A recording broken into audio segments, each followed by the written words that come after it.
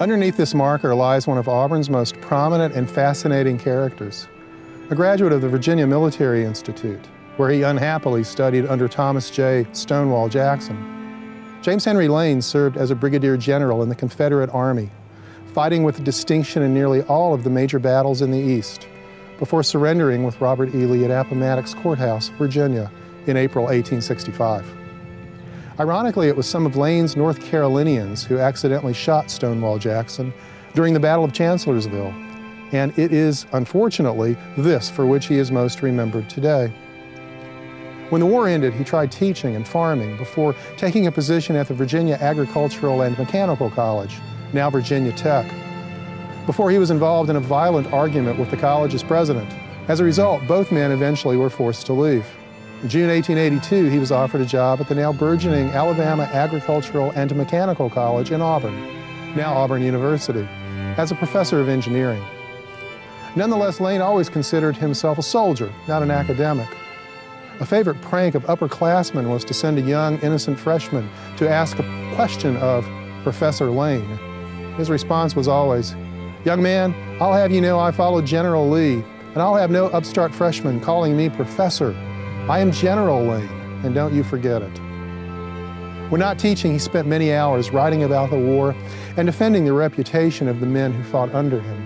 One year, a professor of history named George Petrie fell in love with Lane's daughter Mary and eventually married her. It was this same George Petrie who started Auburn's first football team, wrote the Auburn Creed, and established the school's official colors as burnt orange and blue. Petrie is also remembered as the founder of Auburn's Department of History. When General Lane passed away in September 1907, he was buried here in Pine Hill Cemetery. Next to him is his wife, his daughter Mary, and her husband, George Petrie. Here, Auburn's past and present come together for those who believe in Auburn and love it. After 4 long years of war, the citizens of Auburn, Alabama looked to the future with expectancy and trepidation.